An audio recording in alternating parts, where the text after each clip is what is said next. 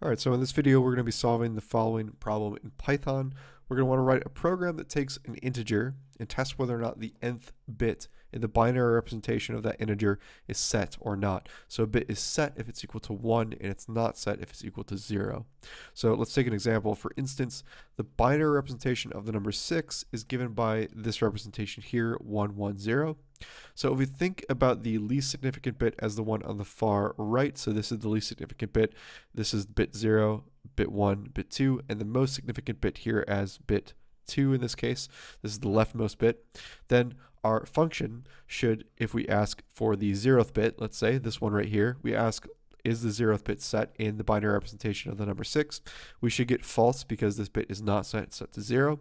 And alternatively, if we ask whether or not the bits, let's say B2 or B1, that is either bit 2 or bit 1 are set, we should get a result of true because both of these bits are set to 1.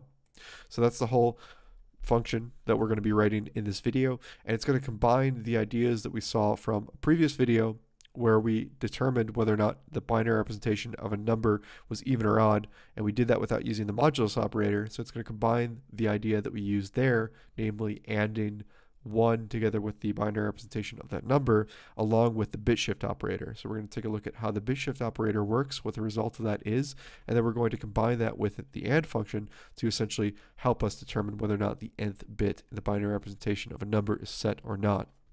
So let's go down here and let's start creating another comment just to kind of get some intuition. So I'm just going to go ahead in this comment block and type in observation, and we're going to take a look at how the bit shift operator works. So we're going to consider a bit shift on the binary representation of 1. So we're going to see how if we shift over progressively by an incrementing number of bits, how this affects the binary representation of the number 1. So we have 1. Let's say we shift it over to the left by 0. So what this is effectively going to do is it's going to give us the binary representation of 1 because we're shifting over 1 to the left 0 times. So in other words, we're going to get the binary representation of 1. So this is shifting over to the left by 0 is the same thing as just the binary representation of 1. So we're shifting over to the left by 0 bits. So let's take 1 and let's again shift over to the left now, let's say by 1. So in this case, we have again the binary representation of 1 just as we did before. But now what we're going to do is we're going to take that 1 and we're going to shift it over to the left by 1. So the result of that is going to give us this particular binary expression here. Likewise, if we take 1, we shift it over, let's say 2, that's going to give us this expression here, where we've shifted over the 1 from the right all the way to the second position of this number here. So shifting over 1 to the left by 2 is going to give us this thing here, and so on and so forth. So that's how the bit shift operator, shifting bits to the left, is going to affect the number 1 in this case. And we're going to combine that with what we saw in the even odd video for the bit manipulation series of videos as well. I'll leave a link to that video if you want to see that, if you need a refresher, or if you want to see kind of the precursor to this video, because this kind of combines that idea along with the bit shift operator idea to solve this problem. So we know how the bit shift operator works, and I'm just going to go ahead and say that we can combine the shift operator along with the same idea that we saw in the even odd video. So I'll leave a link to that in the description of this video so you can check that out if you want to. So let's have another comment block just for a bit more intuition. And what we're going to do is we're going to look at some examples. So let's take a look at the example that we described at the very top of this video, namely the number 6. So remember, the binary representation of the number 6 is 110. And what we want to do is we want to check, let's say that in this example we want to ask, is the second bit set? So we want to check if the second bit, the binary representation of the number 6, is set. So we know that in this case it is because it's 1. So what we're going to do is we're going to, if we were to take, let's just say, this particular number and we were to perform the AND operation between the binary representation of 6 and this thing, we'd essentially mask all of the other bits off. And then what we would do is we would have this 1 here essentially to have us check, is this nth, in this case second, bit set. And what we're going to be doing is we're going to be ANDing everything, which is going to turn everything off like I said before, and then we're going to check, okay, is this ANDed with this particular bit here is this 1. If it's 1, 1 and 1, that's going to give us 1. It's going to indicate to us that that bit is set. Otherwise, if this was 0, so for instance, if we had a similar situation, let's say we had this, we wanted to check if the 0th bit was set, and we wanted to AND it with this thing here, the 0th bit, we would get 0 because this is going to indicate to us that 0, the bit that is not set in this case, ANDed with 1 is 0. So it's going to tell us, hey, if you get 0, that indicates that that particular bit that you're looking at is not set. Let's go ahead and put it back to that. We'll look at that example explicitly just so we're very clear on how this works. So what we're going to do now is we're going to take these two things together. We're going to AND them together. So if we do that, what we get is 1, 0, 0. So we essentially get something other than 0, which indicates to us that this second bit is set. Let's go ahead and take another example. Again, we'll consider the number 6, and then we're going to ask in this particular example here, let's say, is the 0th bit set? So we know that in this very small example, the 0th bit, which is highlighted here, is not set. It's equal to 0. So what we want to do here is we want to say, essentially, okay, let's take this number and basically just take an AND operation between this and the binary representation of 6. And if we do that, that's going to let us know if this bit is turned on or off. All the other bits are going to be flipped off because they're all ANDed with 0. So if we do that, if we perform the AND operation between these things, so let's just go ahead and put an AND here, then what we get is 0, 0, 0. So essentially what this is saying is that if we get a 0 here for wherever 1 is, that is going to indicate that the nth bit we're concerned with here is not set.